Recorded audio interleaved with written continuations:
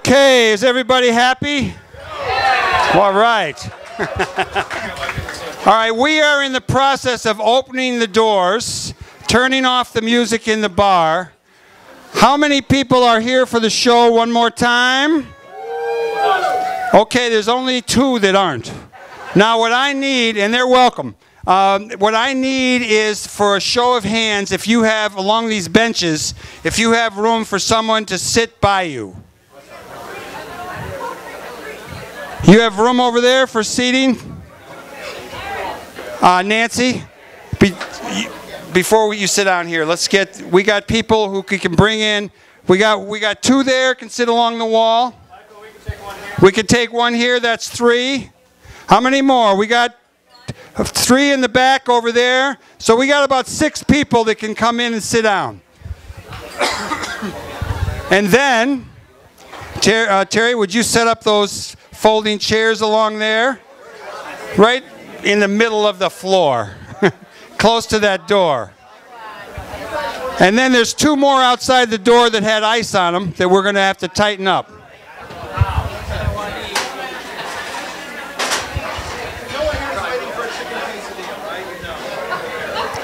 Who's waiting for a chicken quesadilla?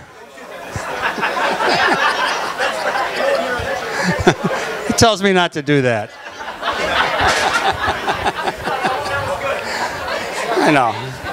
They are good. Okay, Nancy, I'm going to... do we have all the... Who's got space? I got space for 1 here. I got 1 over here. That's 2. Terry, guide them this way. Got 1 over there and 1 over here.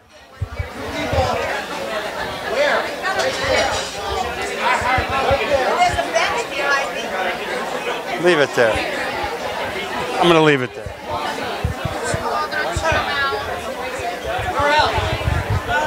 I think that's about it.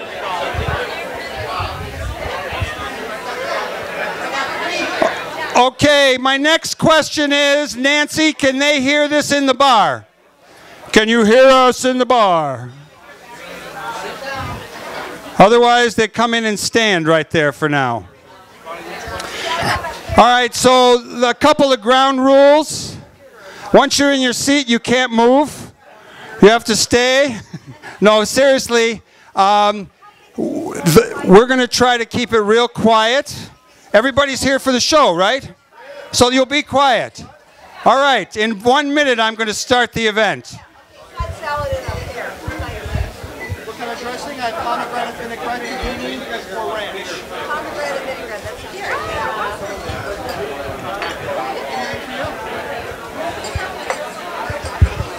Grab your menu. Come back before then, I'll bet. After I go to Chadron.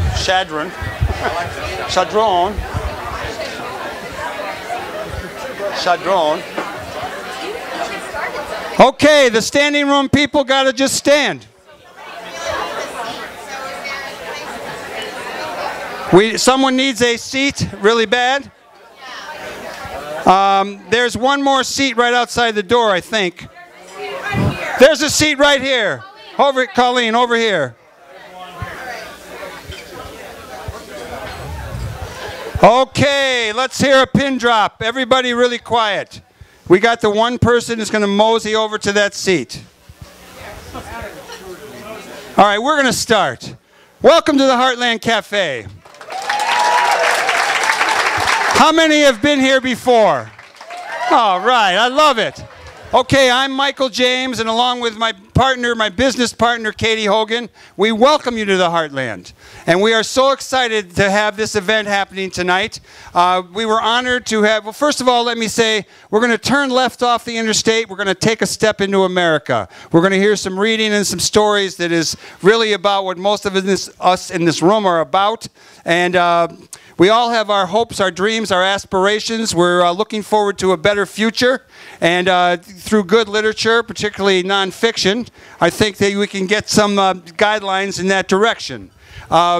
We have a sign-up sheet at the cash register that would be a great thing for you to sign, because you may not know there are other great events that happen here too. And that way you would get a wonderful little newsletter, and you can always take yourself off the list. So, we're just going to do it. Molly, come on up. You're taking over for me. This is my new friend, Molly. All right.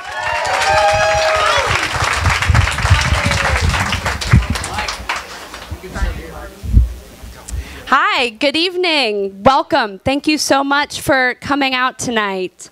We're excited to have you join us. Just a quick note to turn off any cell phones or noise-making devices so that we can keep it as quiet as possible. And that after the reading, we have a few books for sale in the general store, and they're at a discount, so you should check them out. In describing the Sun, Bill McKibben said that the Sun is the most real of magazines, a monthly reminder that everyone has a story to tell and a voice to tell it in. We have 4 of those voices here tonight: S.Bremer, P.Valentine, Cheryl Strayed, and S.Syfransky. Our first, yes.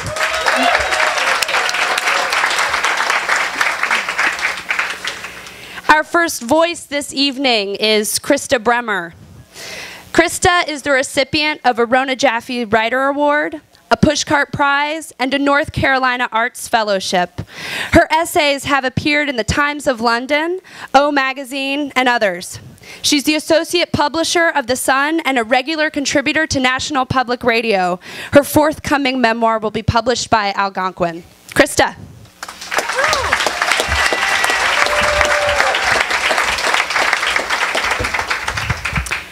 Thank you so much for being here. I'm going to read to you tonight an excerpt of an essay that was published in The Sun called "You Are Not Pretty." And it's an essay that takes place over several different ages of mine, and so I'll just jump right in. Age 15.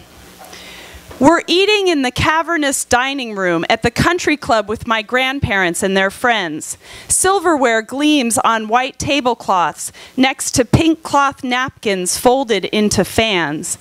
Elderly couples shuffle slowly past, their walkers squeaking, and dark-skinned waiters serve my big sister and me ginger ale in wine glasses, which we sip from while listening to my grandmother's neighbor Lyle tell a funny story in a loud, dramatic voice.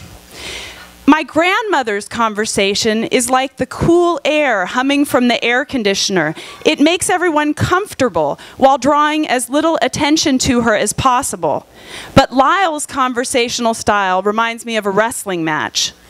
She catches people by surprise and throws them off balance, making listeners laugh, even when her words smart with truth, but always backing off before the pain becomes too much. Though Lyle is as old as my grandparents, her face is lit with mischief, and when she throws her head back and laughs, the sound that comes out is like the shriek of an exotic bird.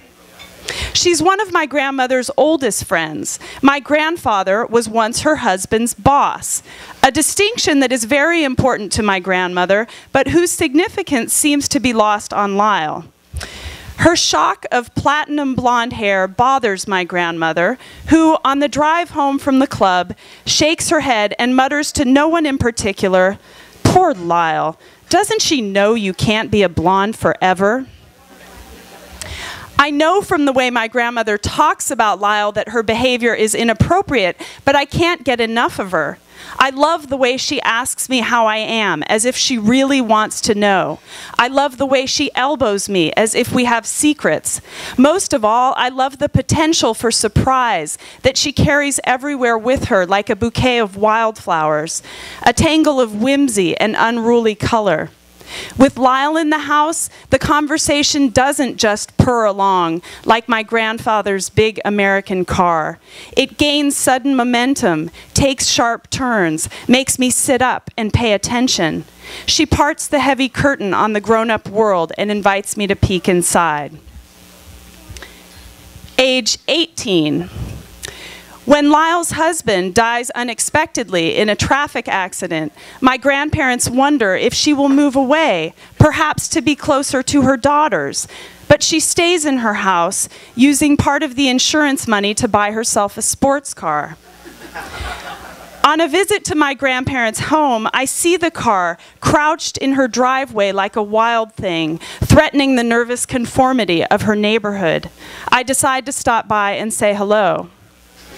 Lyle swings her door wide and invites me into her home, which seems twice as big and darker in the corners without the presence of her husband.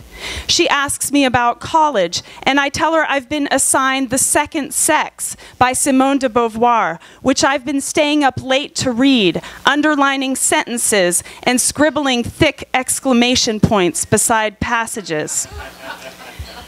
She tells me about a bus trip that she recently took to Las Vegas, how a widower with an offbeat sense of humor sat so close to her that she felt the heat of his thigh against hers.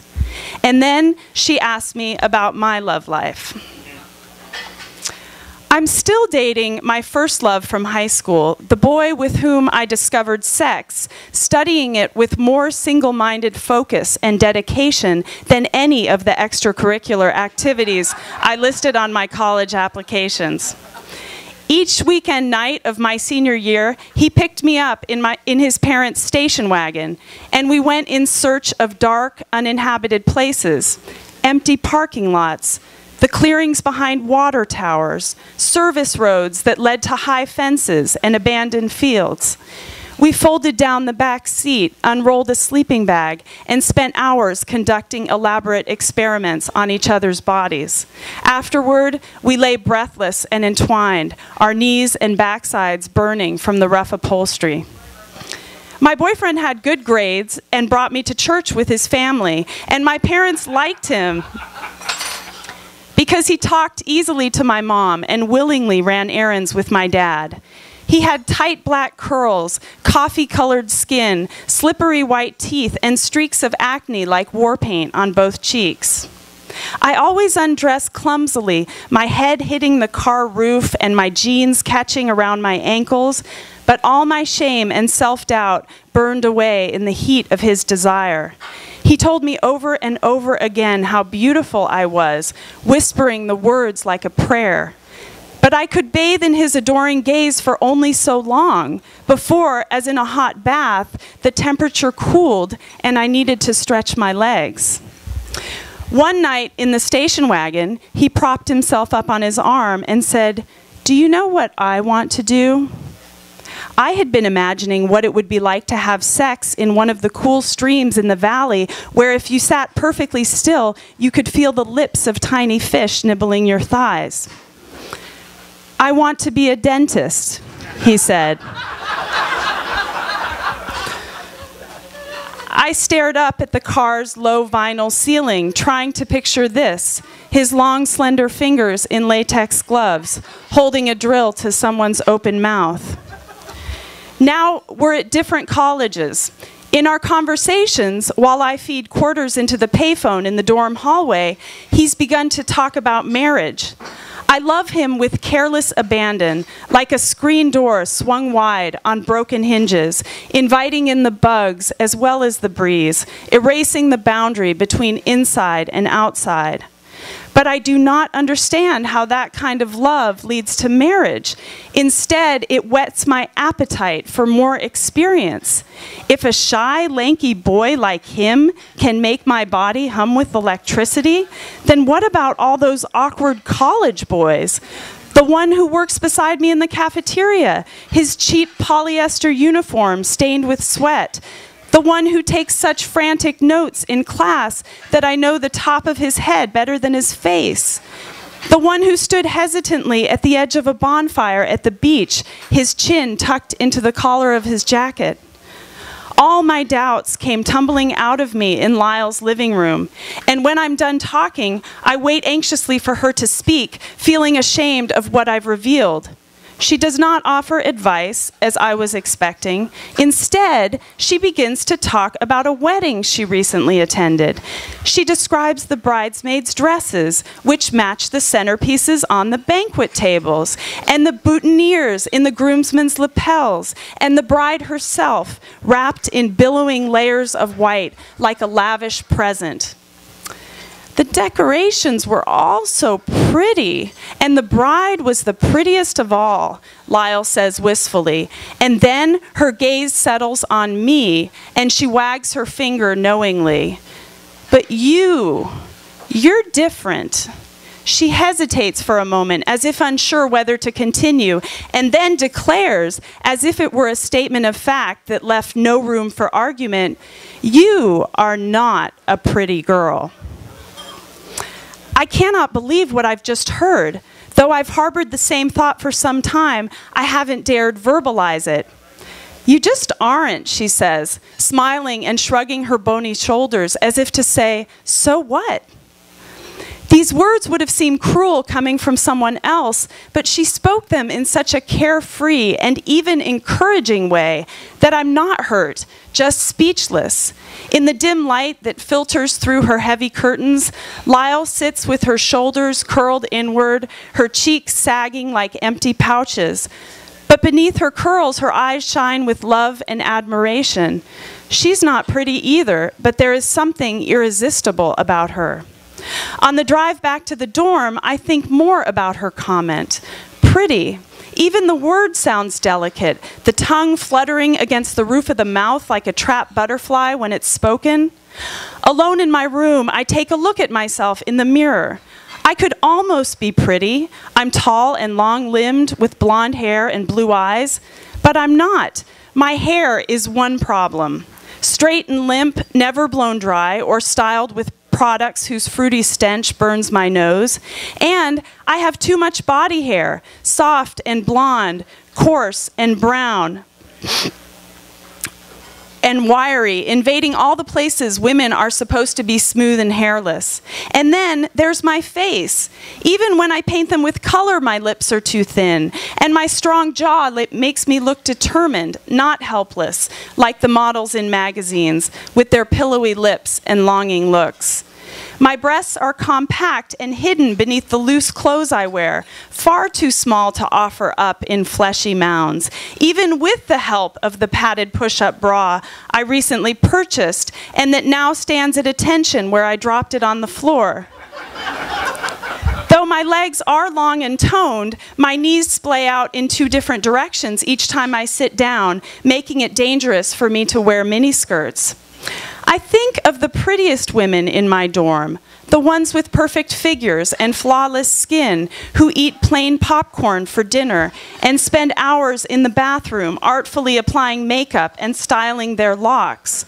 When I try to look like them, I feel like an overeager child in an ill-fitting Halloween costume, going door to door, my hand outstretched for something sweet, approval from parents, desire from men, admiration or envy from women.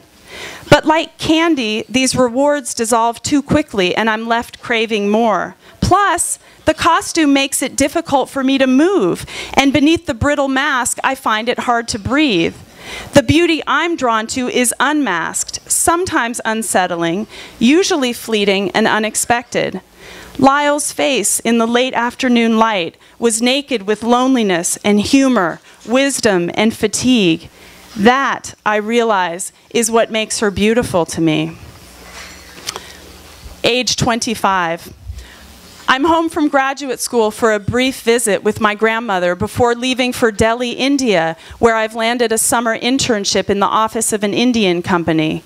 My grandfather has been dead for several years, and my grandmother is confined to a nursing facility off an 8-lane freeway.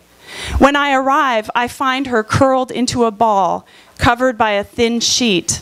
Her hair, usually so carefully done, stands up in angry gray tufts, and I barely recognize her without her bright lipstick. I'm frightened to see this woman I love in this sterile place, where the sound of traffic blends with the whir and beep of the machines that are keeping her alive. I'd looked forward to this visit, but my grandmother's vacant gaze makes me feel like a stranger. I sit by her bedside and speak to her, but she turns toward the wall as if she wants to sleep. I stand up and pace the shining linoleum floor of her room, which is hermetically sealed from the outdoors by thick glass windows that don't open. There is no human commotion, no clutter of busy life, no smells of cooking, not even any plants.